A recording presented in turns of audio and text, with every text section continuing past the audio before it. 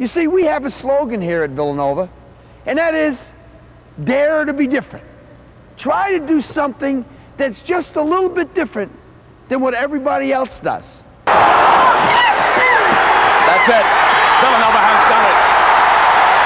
That, ladies and gentlemen, is why they play the games and not just talk about them the day before. An improbable team when this tournament started in the biggest field of all time, 64 teams. The Villanova Wildcats will now go down in history as the big, shocking upset winners in the NCAA Championship Tournament. Villanova did the impossible. They beat Georgetown.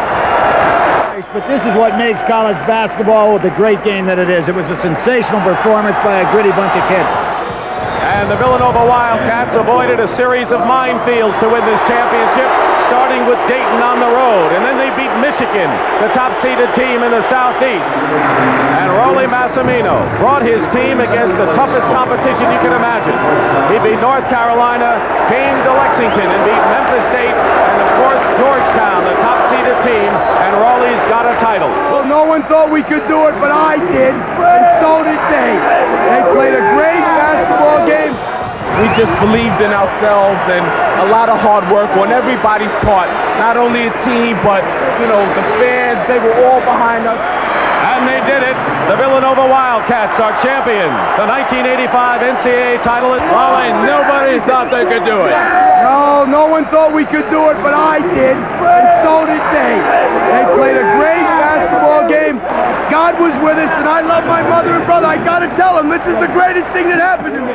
Villanova probably epitomized the Cinderella story as well as any team that's been in the NCAA tournament for quite some time, and that includes North Carolina State because they were never favored in any game. For Villanova, the 1984-85 regular season had been unspectacular at best. Massimino had seen a fast start degenerate into a series of puzzling losses, primarily to other teams from the Big East. The low point, a regular season-ending 23-point embarrassment against Pittsburgh.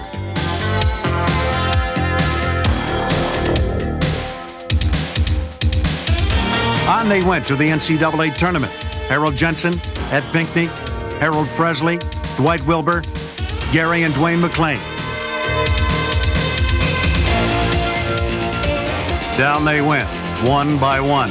Dayton, Michigan, Maryland, North Carolina, Memphis State. All that remained was Patrick Ewing, the Georgetown Hoyas, the championship game.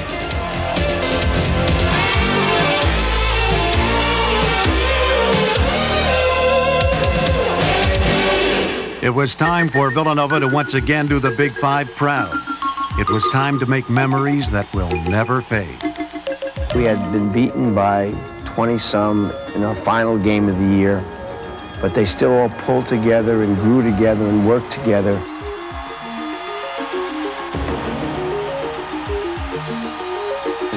I kind of felt that once we beat Memphis State, destiny was in order.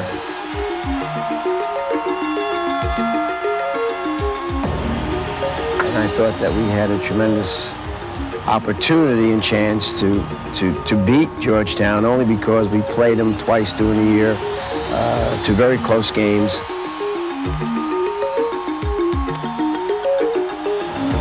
We didn't make any gigantic X's and O changes, as much as a commitment to something that was so special.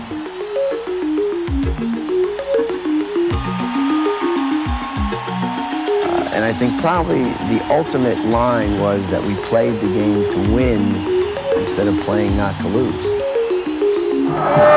It's really a pleasure and an honor for me and our team to be the